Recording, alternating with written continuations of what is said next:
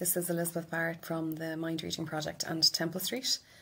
I'm going to read a poem by William Butler Yeats. A couple of years ago, one of my really good friends, Annika, was visiting from Paris, and we went to see an event at the National Concert Hall celebrating the life of Yeats.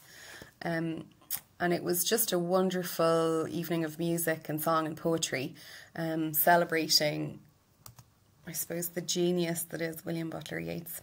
But I've been thinking about it this week because Annika was due to get married this June, and several friends were travelling to her wedding in France, where she lives now, to celebrate with her and her lovely husband. And sadly, due to COVID-19, that's not going to happen. So I suppose I've been thinking a little bit about those friends and I suppose our experiences of being young people together and the hope that we will see each other again soon. So, the collarbone of a hare.